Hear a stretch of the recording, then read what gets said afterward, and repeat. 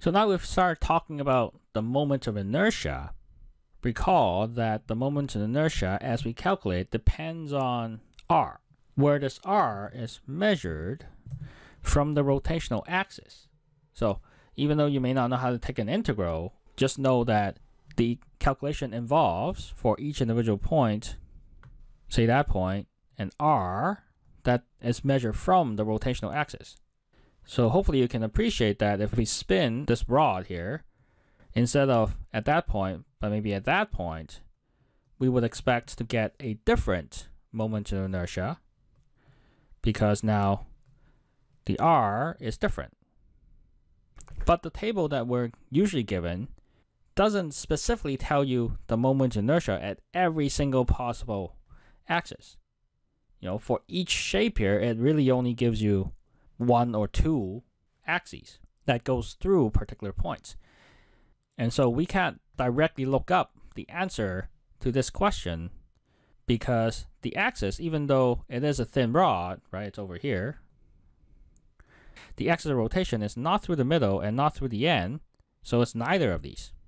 Thankfully though, mathematically, we can break down this sum or integral over here into things that we can look up. And that's what we call the parallel axis theorem. If we call this rotational axis A at any point along the object, or even off the object, that's totally possible, the moment of inertia about this axis A, it's related to, if you have the center of mass here, the axis through the center of mass of this object, that's parallel. Notice how these things are parallel. That's why the parallel axis theorem. We can shift this result going through the center of mass to our new axes that we want by m delta r squared. This thing through the center of mass, that's what we look up on the table. Right? It's because of the parallel axis theorem that the tables are constructed to have most of these given ones through the center of mass. You can see that right here, it goes right through the middle. It is very critical that you must start with the moment of inertia that goes through the center of mass. Otherwise, the whole math breaks down. So that's why this one is particularly pesky, because it's given on an axis that doesn't go through the center.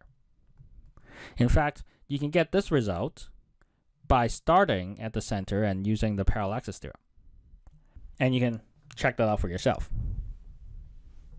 So we will be using this one because it is a thin rod right through the center here. So we know ICM, to go back to the table, is 1/2 ml squared, L being the entire length of the rod. To use the parallel axis theorem, we also need this delta r, right? Delta r. And so this distance, if we measure from the end here, this is 1/2 L subtracted 1/6 L. I know you guys have all these fancy calculators to do fractional addition and subtraction, but I'm a bit more old school and I like to do the common denominator thing, which is 3 minus 1, so that's 2/6 L, which is 1/3 L. So then we can use the parallel axis theorem to basically shift the axis in a way. We have the center of mass, moment of inertia, plus m delta r squared.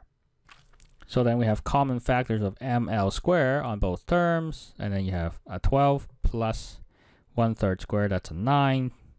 So that's equal to, let's use 36 as our common denominator, which gives us 7/36 ml squared. And there you go, the parallel axis theorem.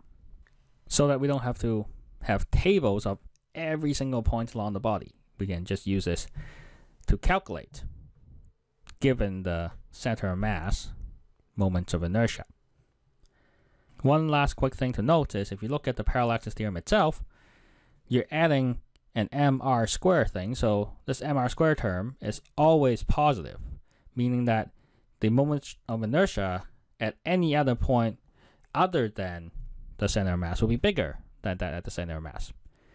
Intuitively, that's kind of saying that it's the easiest to spin something around its center. Once you're off center, it kind of feels heavier, and that's kind of the feeling of the increase of your moment of inertia.